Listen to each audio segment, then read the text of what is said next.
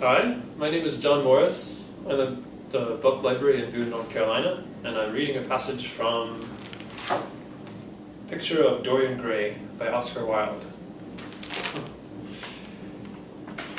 The worship of the senses has often, and with much justice, been decried. Men feeling a natural instinct of terror about passions and sensations that seem stronger than ourselves, and that we are conscious of sharing with the less highly organized forms of existence. But it appeared to Dorian Gray that the true nature of the senses had never been understood, and that they had remained savage and animal merely because the world had sought to starve them into submission or to kill them by pain. Instead of aiming at making them elements of a new spirituality, of which a fine instinct for beauty was to be the dominant characteristic. As he looked back upon man moving through history, he was haunted by a feeling of loss. So much had been surrendered, and to such little purpose.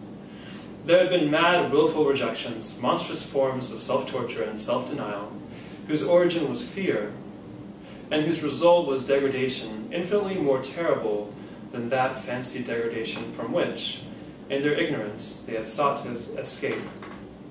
Nature, in her wonderful irony, driving the anchorite out to herd with the wild animals of the desert, and giving to the hermit the beasts of the field as his companions. Yes, there was to be, as Lord Henry had prophesied, a new hedonism that was to recreate life, and to save it from the harsh, uncomely Puritanism that is having, in our own day, its curious revival. It was to have its service of the intellect, certainly, yet it was never to accept any theory or system that would involve the sacrifice of mode of passionate experience.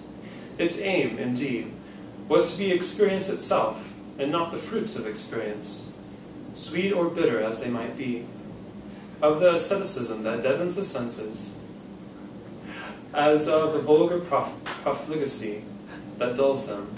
It was to know nothing, but it was to teach man to concentrate himself upon the moments of a life that is itself but a moment.